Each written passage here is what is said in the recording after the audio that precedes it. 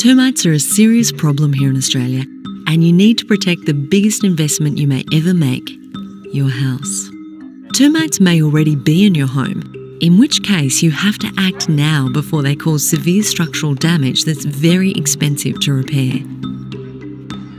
I just went to push a patio bolt up into the sliding door and it just went up into nothing, and that was the start of a nightmare, virtually.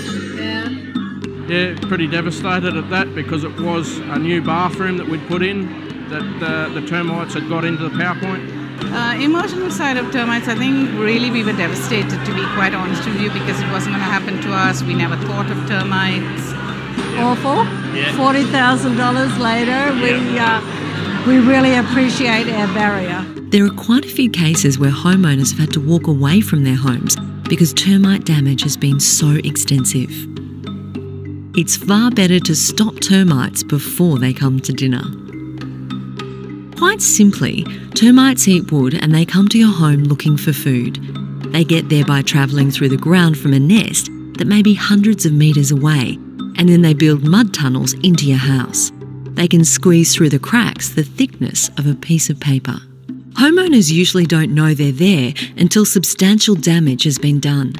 They eat anything made from wood inside your home, and even gyprock and plasterboard walls, often leaving a paper-thin layer of paint. Unfortunately, by this time, they're right through your home, no matter how your house is constructed. Even steel-framed houses are not immune to termite attack.